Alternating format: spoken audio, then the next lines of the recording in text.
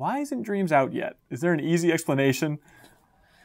Well, so we've been working on it what might seem like a long time, but if you consider how much is actually in there, then I think it's fair to say we've done a pretty fast job, actually. I think so. Like when I look back at like the vision that was sort of set out right at the beginning, which was to try and make something that brought together all aspects of making games. Yeah, all the tools you'd expect to use in any audio visual thing. Yeah, if you look at where we are now, I went back to an old presentation that you made way back in those early days.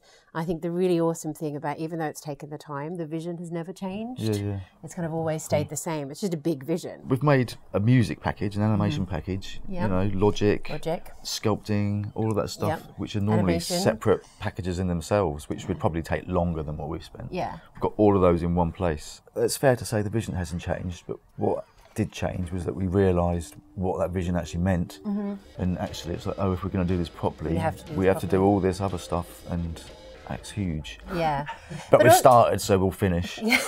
But also, like, the team was tiny for years because because we had Tearaway also going. This full team has been back on it together since sort of December 2015. Is it? So I think it's quite extraordinary how much we've actually got done in that time. And games take time, but I feel really, really proud of like how much effort everybody's gone to really hit that vision and sort of bring all those tools together under one thing. And also then like make a game, you know, just like make a game with it. That's what it does best, right? I mean, I think it's fair to say there's nobody wants to get it out there more than we do, you know.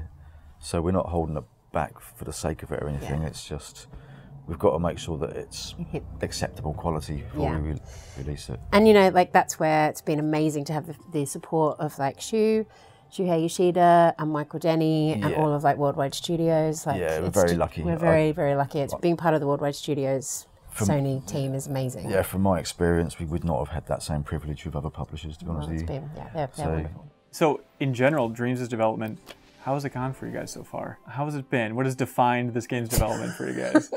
God. When you've got an ambition that's that high, it's really there's just all that, you know, it's tough. It's hard. Yeah. I mean, I can't remember how many times I've threatened to quit. It's got to be quite a few.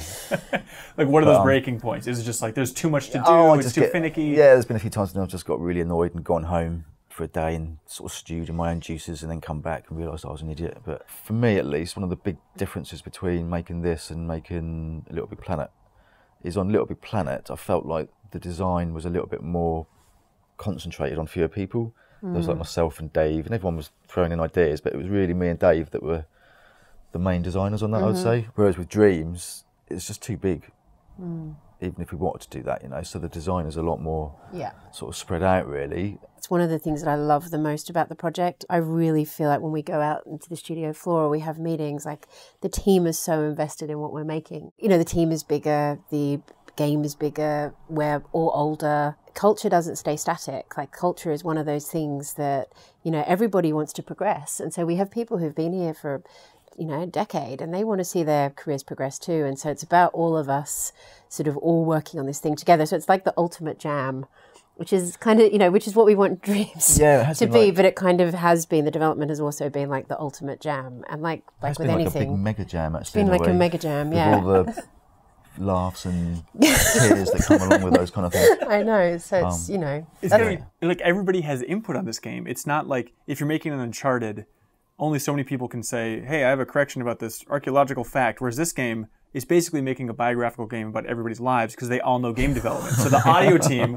will have input of like, here's what you need in this. The lighting people will be like, you need this there. Yeah, I mean, everybody has input nonstop, right? Oh my God, if you saw some of our email threads, they'd make your eyes water. But, but you know, that's why, you know, to make a tool for us to make a professional game with, you need it to have the depth that professionals want. Exactly. But you then want it to have the opposite, which is like an entry point and a pathway for new people. That's been our challenge. That's the key balance, I guess, is, like Siobhan says, just getting that balance between satisfying the pros who are very needy sometimes and, you know, remembering that this is a console experience and a child should be able to pick this up and have fun and make something. So that's part of the reason why it's taken a long time, I think, is because we've actually said, okay, well, we're going to do it. We're actually going to try and satisfy both needs, you know, and it's hard, but I think we've got a good balance now, personally. So I think the team that needs a huge shout out actually is the QA team.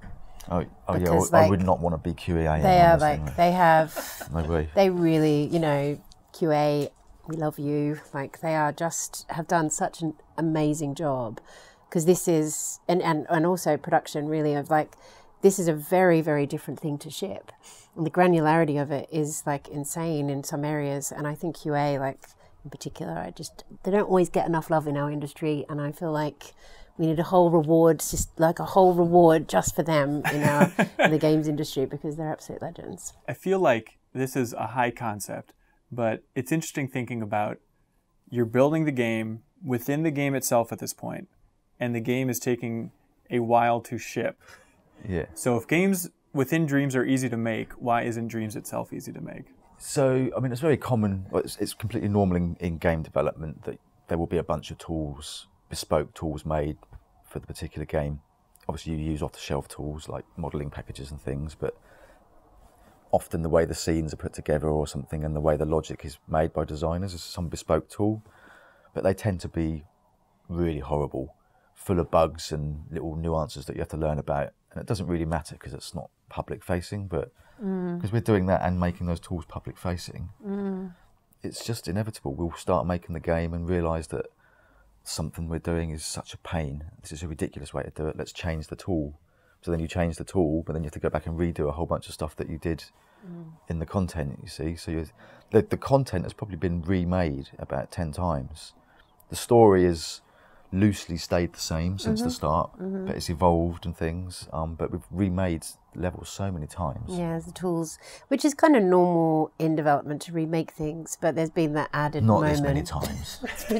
There's been that added moment. I think also like there's things like, you know, like you're saying with like internal tools, you don't need to worry about writing like tooltips for everything. So because this is a public facing thing, there's a whole set of things which are about making the experience really pleasurable for people and for people to have the information. I feel like this is the type of game where the beta and the feedback to the beta could really upend things, could really change things for you. Are you guys prepared to be flexible if the feedback is shocking? We are ready. We're ready. be. We're like, you know, you have to be, yeah, but we're ready. Like, we're excited.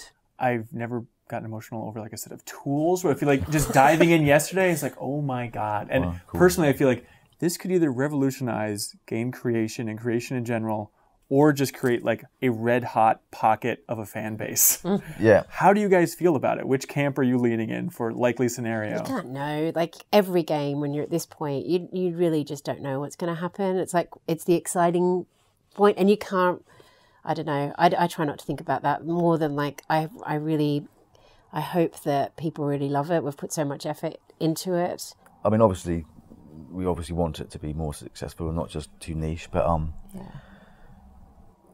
I sort of feel even if it's not a massive success and it's a niche, a sort of hardcore fan thing, one of those fans will make something awesome that eclipses the success of Dreams, maybe, you know, so that we should have to try and get a cut of that or something. But, even if it's 20 years down the road, it could inspire somebody. Because the point is, it's a game development tool. You can make awesome games with it. So if the tools don't massively succeed, we'll just make some games with it that do succeed, hopefully, you know. That's the fallback plan. Yeah.